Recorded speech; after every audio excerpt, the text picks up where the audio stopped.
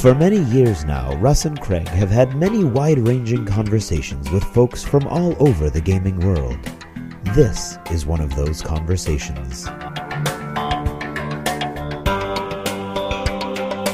D6G, the Lost Chapter.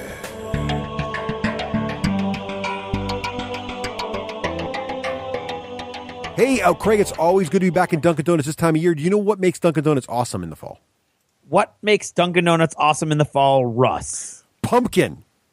Pumpkin makes Dunkin' Donuts. It's the pumpkin. Wait, is that Eric Summerer over there ordering a donut? Are there any that aren't pumpkin spice? It's that voice. It's amazing. Eric, how are you, sir? I'm with him with the pumpkin. Anything but. No, how can you be hating on the pumpkin, Eric? I'm fine with a little bit of pumpkin. I think it's just getting ridiculous how much pumpkin there is everywhere. It's true. It's true. Here in New England, regular donut. There's a lot of pumpkin. All right, a regular now, Eric, when it's not pumpkin season, what is your favorite donut? I go for the cream-filled, the Bavarian or Boston-filled cream donut. Yeah. That is my donut du jour. Yeah, being a New Englander, I know you're from Connecticut. We'll just say you chose Boston cream also and just leave it at that. Sure. We've been trying to explain to the Canadian guests on this show occasionally that it is not a, as they like to call it, cream-filled chocolate-covered donut. It is a Boston cream donut. And so we're just evangelizing proper naming just conventions. Don't be ridiculous. Yeah, let's be simple. I mean, international incident. So Eric, I don't know, since you're here, and can I buy your coffee? What do you like in your coffee? Just plain? That's cream? Let me get cream and 2 sugars. All right, fair enough.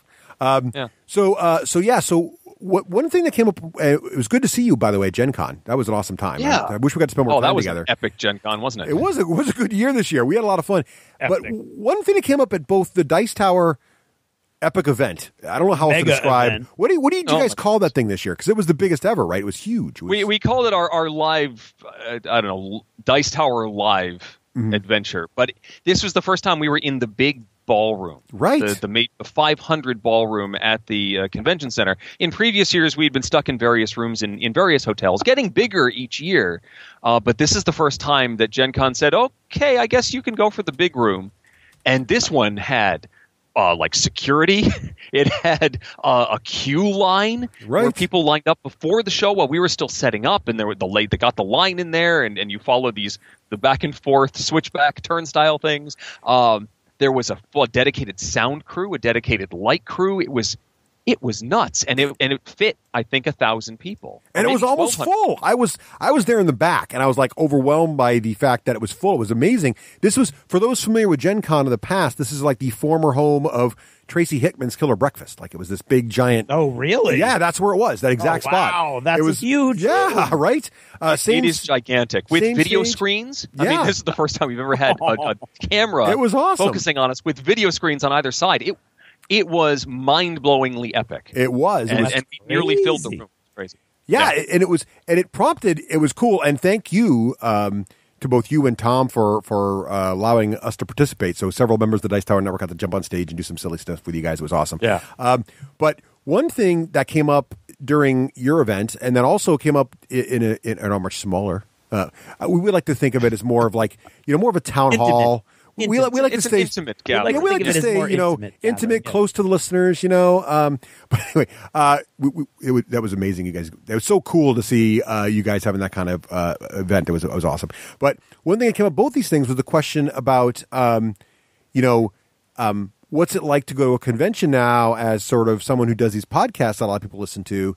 Does it change your convention experience? Do you find yourself not enjoying it as much? That stuff, and I thought it might be fun for us to answer that question, because if a couple people ask us it, then probably a lot of people wonder. But then B, kind of talk maybe about what's it like for these. What do we do at these conventions that maybe most people don't because of what we do? If that makes sense. So Eric, what was your answer to that question about how has it changed your Gen Con experience? Well, it is first very different than it has been. I mean, when I first went to Gen Con, we didn't have a booth. We just sort of wandered around and just took it all in, and we would grab a space somewhere and record a podcast in the corner, something like that. And so it felt much more like a regular attendee experience the first couple of times that I went. And then as we started getting booth space and started acquiring press badges, and then later exhibitor badges, and it became much more of a scheduled, regimented event.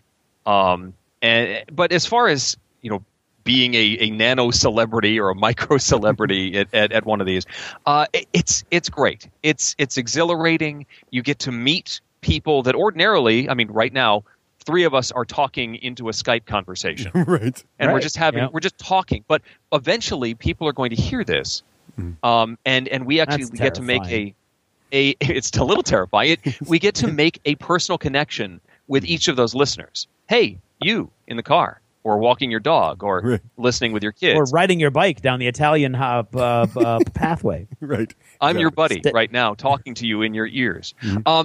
We get to make that connection, and we don't actually get to make that personal and make it a two-way street until we get to go to one of these events and have someone come up to us and say, you keep me from falling asleep on my commute every morning.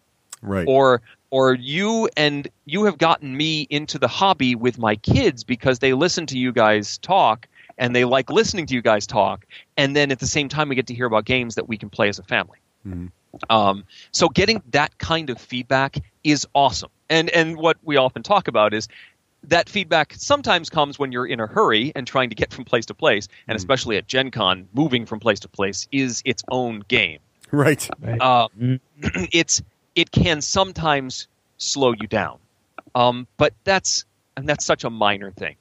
To be able to get that feedback, and as these micro celebrities or booth owners or press badge holders, to get access to things that we wouldn't ordinarily get access to, is also a huge plus.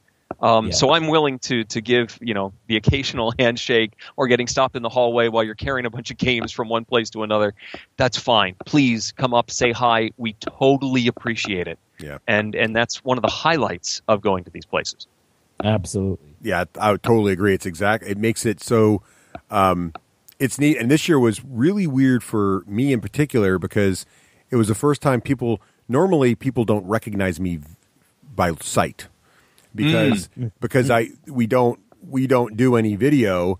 The only video we've done is on our Patreon page, and thank you, Patreon listeners. You're the ones listening to this because this is a lost chapter. But I had quite a few people this year because I don't know if just more people are using Patreon or the video's been around long enough, people have seen it or whatever, coming up to me and saying, "Hey, Russ, good to see you. Good to meet you. I love your show." And I wasn't wearing this year. I wasn't wearing my, as Craig calls it, the uniform. We weren't wearing our jerseys. I had a badge. Right. It didn't say anything noticeable on it. I had actually run out of patches, and so I got quite a more stops that time. And it's very, as you said, Eric, it's very flattering. It doesn't feel intrusive or a bother at all. I'm so flattered that we have that impact on people and that people care enough to listen to us. It's just I never get surprised by that, if that makes sense. I get surprised by it all the time, and I get very humbled by it. That's what I meant to say. I never get. Yeah, I never stopped getting surprised by that. Is the way I should have said that. Yeah, I find it so odd that anyone would A, listen to us anyway, and then B, listening to us, feel motivated to approach us and thank us for what we're doing, because it kind of, you guys know, it feels like you're doing this in a vacuum when we're, exactly as Eric said, we're sitting, talking into our mics, looking at the computer, and there's almost a disconnect that there are people listening, and then not only that, but there are people listening who are, for some inexplicable reason, enjoying what they're listening to, and How then dare you have these. That's bizarre. I didn't say I'm not offended by it. it's confusing to me. I have to listen to Russ. He's my friend. You guys, you have to seek us out. Right. And it's just that in and of itself is humbling. But I have to say the most humbling are always the people who come to us, and I think one of you guys had just said it, when they thank you for help getting through a particularly difficult event or time period, and what else can you do? But you're welcome, and it's almost I don't know. I'm uncomfortable not because you approached me, but because it's alien to me that I might have helped you, and it's I don't know. I keep using the word humbling, but I don't even think that really approaches it. It's it's touching in a way that I'm having a hard time articulating. That there are people that we have helped, I mean, and I'm not like a bunch of people I think might be. This is how my brain works. You're all rolling your eyes, going, "Oh my god, they think they've helped every." It's not. It's you. Every now and then, you just get approached by someone, and it's really touching. So I would echo what you two have just said in that it doesn't bother me in the slightest when people come up and say, hey, and ask for a picture, which is still bizarre to me because I know I'm ugly, but I'm no Eric Summerer. Come on. Man's got a face to match his voice, really. And but I'm no Rodney Smith. Seriously, there you go. That guy is a hottie. Man. Yeah. It's ow, burn. And, exactly. That chin. Oh, I know, right? Chiseled. Chiseled's the word you want to look for. That chiseled jaw, I believe is what you're And yeah, and I love it when I have stuff like even if it's just a button or a patch, and I feel like it's strange to me that I'm like want a button, and people are like, oh my god, that's great, and then I run out and I feel I apologize to everyone. I'm so sorry, I don't have anything to give you. And they're like, we didn't approach you to get something, we just wanted to say thanks and hello, but it's great. And then to go back on to what Eric was saying about the access that we get. And our experience at Gen Con, I think, is probably not just because we may or may not get recognized, but for all these other ancillary things that come with what we do is very different, I think, than what a lot of other people's Gen Cons feel like. Yeah. Yeah. So what do you want to elaborate on that? Yeah, Take that and run with it, or just segue, leave me hanging? That's fine too. We'll leave you hanging. Yeah. Well, lest this all be positive, there are a couple of drawbacks. Yeah. I do feel like I talked about how scheduling has become more and more solid. It becomes more and more of a busy event, especially once you have a booth to deal with. Yeah. My free time to just go out and play stuff has certainly been diminished. Again, we're talking about Gen Con as an example. Yes. But I used to get tickets to the Pick Up and Play library. This is the room that's run by the board game group in Indianapolis, and they have a library, and it's just it's essentially like the boardroom at Origins. Right. You could go there and play something. And I would get tickets for most of the time slots, or at least all of the evenings, I think. And one year I did that, and I didn't use any of them because I was always busy with an event at night, or a dinner, or a demo session somewhere, and I never even entered the room. And I sort of realized that was the turning point, that my free time to play games has been severely limited by all of the stuff, all the scheduled events that come with having a larger presence at this convention. And I miss that a little bit. I mean, I still try and jump away from the booth when I'm not scheduled to be there, try and get some demos in the hall, but it's a lot harder for me to get table time during Gen Con, at least compared to something like BGG Con or Dice Tower Con, where I do have more free time and can actually play something with a little more heft than a 30, 45-minute demo. Yeah. So, Chim changed me like that too a little bit. Like I used to go to Gen Con as a shared experience with my local friends, right? So I would go to Gen Con. Many other gamers from our gaming group would go to Gen Con, and the day we'd all split up and do our thing, maybe meet for lunch, and then the evenings we'd all get together in some room and play whatever loot we had managed to purchase that day, and talk about things we saw, what was cool about it, and it was very much. But as the show grew and Gen Con became more of an event that Craig and I are plugged into as part of the show, in addition to our passion for gaming, it started turning into more as a place to, one, spend time with those we don't see regularly. So listeners who become friends, or people like in other podcasters who become friends, and we want to meet with those people and play games with them because we don't see them very often.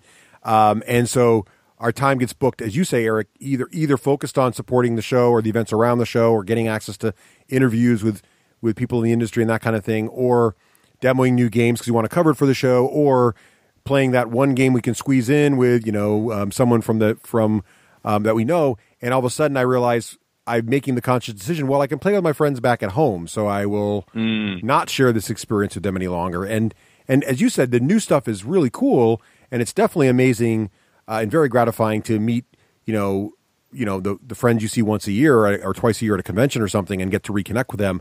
But at the same time, it's a different experience, and I do, look back fondly on those times that don't really happen anymore for me. So there is, the time it has evolved for me. Still good, but just different. If that makes sense. Right. And the more stuff that I've done in the gaming industry, I find myself having to plug in networking time, and which sounds interesting. I mean, which sounds dull and boring. What generally means I'm out drinking with different groups of people who all for some reason have their meetings around a bar. But funny how that that's works out, awesome. isn't it? It's weird, isn't it? It always is weird. And then you're always curious, like I was invited here, but when should I be picking up a round? And then they never let you pick up a round. It's great.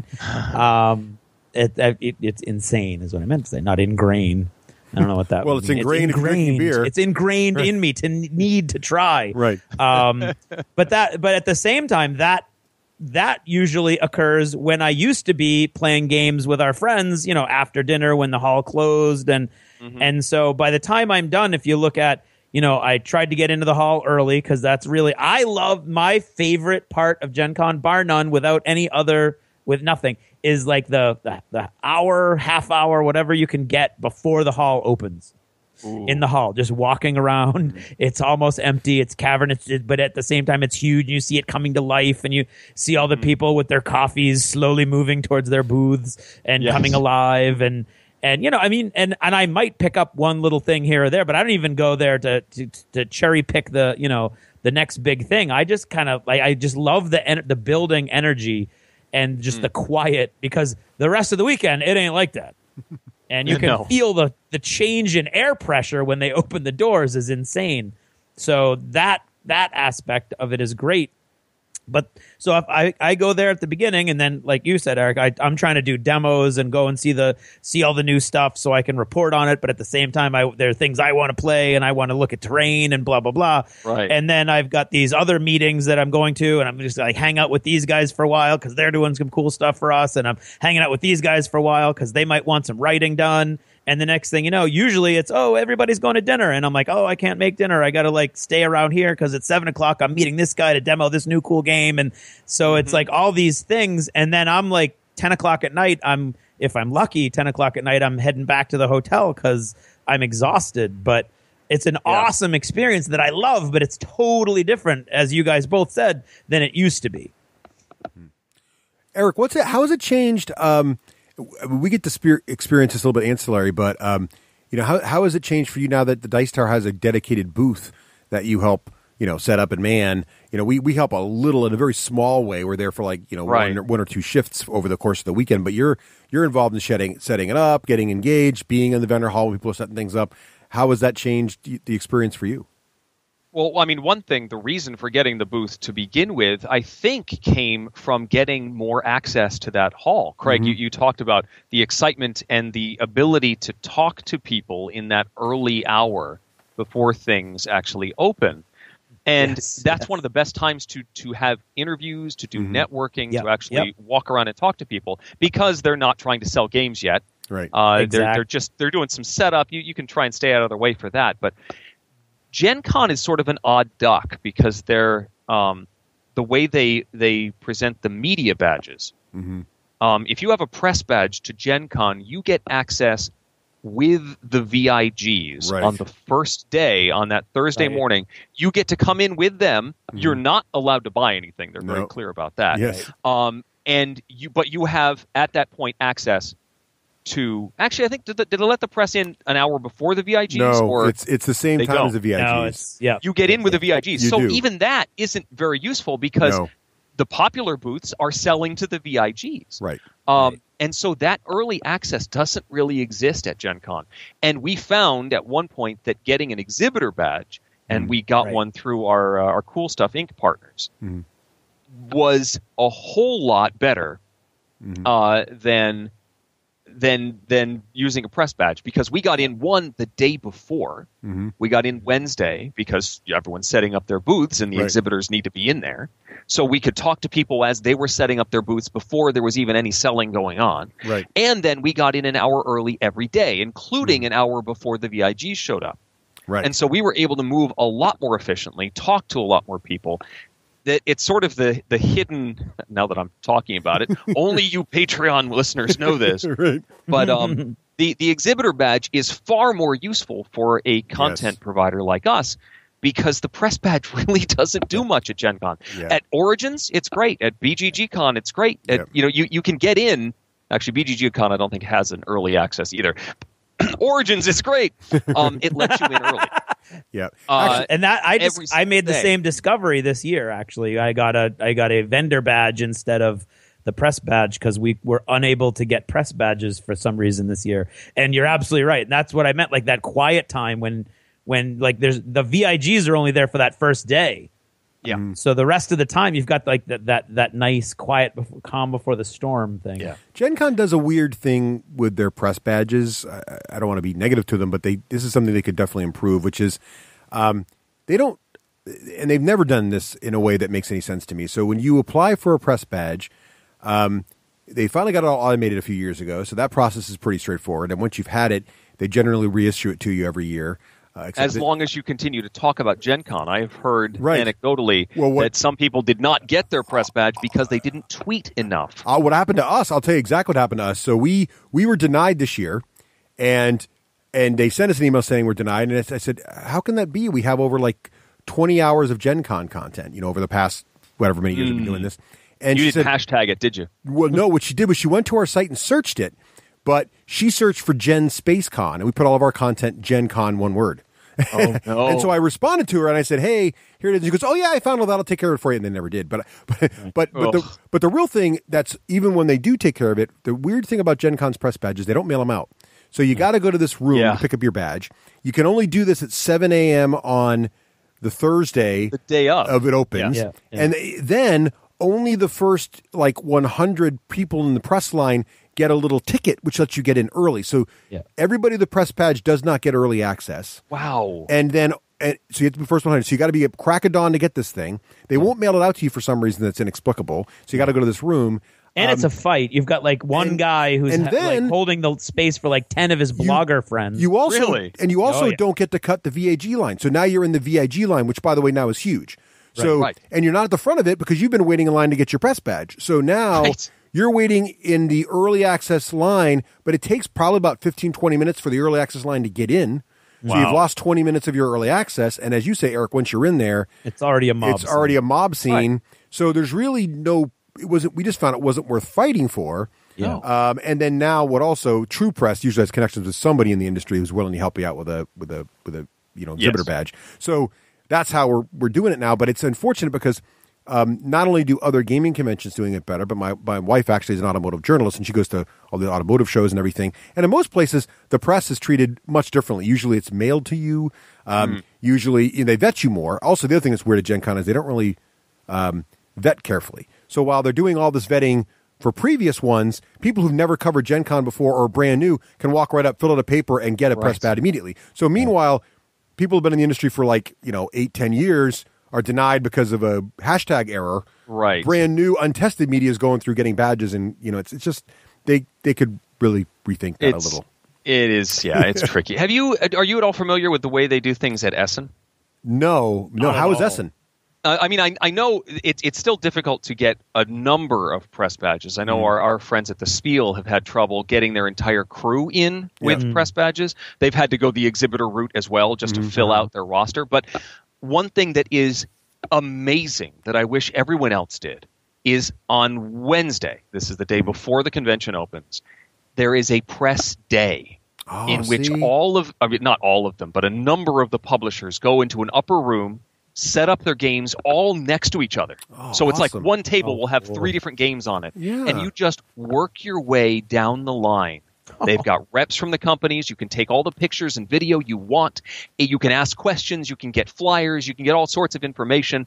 It's like doing the entire exhibit hall in one swoop. See, that's awesome. That's awesome. And so you get all your pictures. You get all your tweets out. You get all this coverage early. Fast, and then you can just spend time getting the other stuff. You've already done like a third of the hall as far as new releases go. Right. because you've gone to this event, and it gives you the access, and you get to ask the questions, and everything that you want to do in that first hour in all these other conventions, except you did it the day before. Right. I think that's fantastic. That's brilliant, and I think that would be good for Gen Con. I kind of get the feeling the reason Gen Con controls the amount of press early access is they don't want press buying the games out from under the VIGs. I agree. Right. But the easy solution to that is don't sell them to the press badges, although I've also seen people with early access badges that then bought a regular badge too, and they flip them. They flip them over. So, but the way you solve that is the solution that Essen has, because now you have a pre-day press event that nothing's for sale at. Right, you can't buy anything. And and I think you have no problem getting the vendors to participate because they're getting to promote their stuff to the press directly. Sure. And I think the press would love it. True press would love it because they get the cover stuff. And so I think that'd be fantastic. And then it frees you up for the rest of the time. Yeah. You've already covered the major releases. Right. You can find those diamonds in the rough. You can demo some things that you saw earlier. Yeah, you can actually cover the convention instead of just running from booth to booth getting as many pictures They and all videos. should do that. Yeah. They all should do that. We should write a letter. That's a great idea. Yes. Because they've so far been so responsive to our letters. Well, you know. It's true. But the flip side to getting this early access with an exhibitor badge is that you gotta staff the darn booth. Well, that's the thing. And the reason I think the conventions like this solution is because they make money off all the booths. So it's not really, they don't mind because you get X number of badges for your booth. You pay a certain amount of, thousands of dollars for your booth. And so everybody's happy, theoretically. So how do you guys handle I know you reach out to the network, but how has this booth staffing been going for you guys? How do you like the experience of running a booth for the weekend? Well, for one, actually being there and running it is great because it gives everybody one spot that they can find us. Right. And what we've tried to do is be like the major players, for lack of a better term, Tom, me, Sam, and Z, and sometimes Jason, will be in the booth for the first hour and the last hour of the day. Mm-hmm. So that if somebody really wants to see all of us at once or see that one guy that they haven't been able to see all convention, they know they'll be there during those 2 hours of the day. Right. That's awesome. And then we sort of stagger the schedule and try and make it so that one guy's not there for 4 hours and while somebody else gets to go play 3 or 4 demos in a row. Right. And then during our free time, when we're not on the schedule, that's when we run out and get food and run out and check out some games, do our shopping, that sort of thing. Right. We try and make it as fair as possible. But it does mean that when we do get a break, it's only usually for about 2, maybe 3 hours at a time. Right.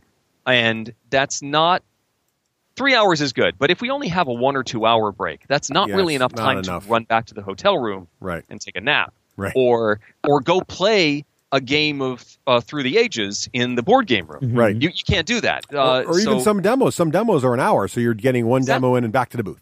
Exactly. And most of this past Gen Con, most of it was I'd run out and do some shopping, and on my way back, weave around, take some pictures, and see one game that an open seat was there, and look at my watch. Yep, I've got enough time to sit down and play this one, and then as soon as it's over, I got a dash. Yeah.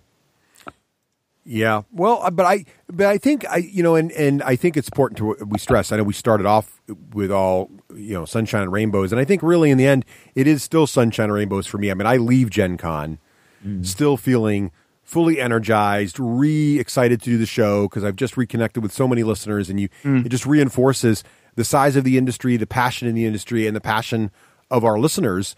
And it's also great to reconnect with other podcasters too, to see all the energy they're doing and how they're succeeding and to know what's really cool about podcasting at this point is we're all kind of there's friendly rivalries, but in the end we're all friends and rooting for each other to succeed, and so it's a very there's a lot of camaraderie there, and it's so much fun to share and to see the success, and it was so awesome to see you guys in that major venue there.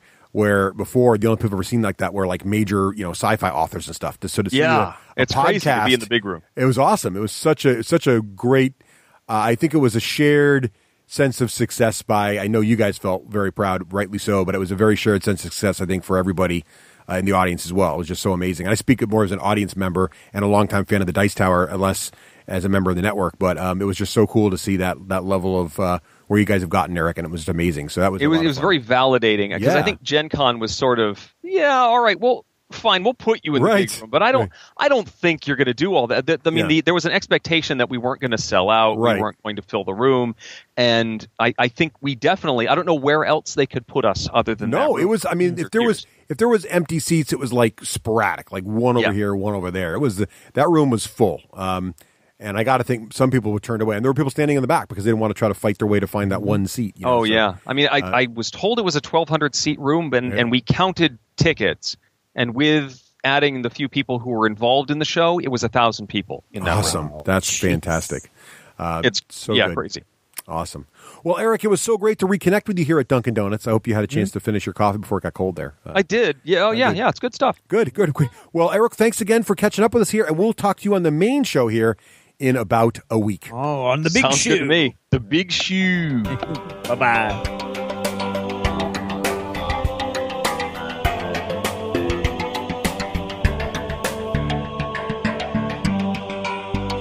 Thanks for purchasing a D6G Lost Chapter. Supporting the show helps it grow.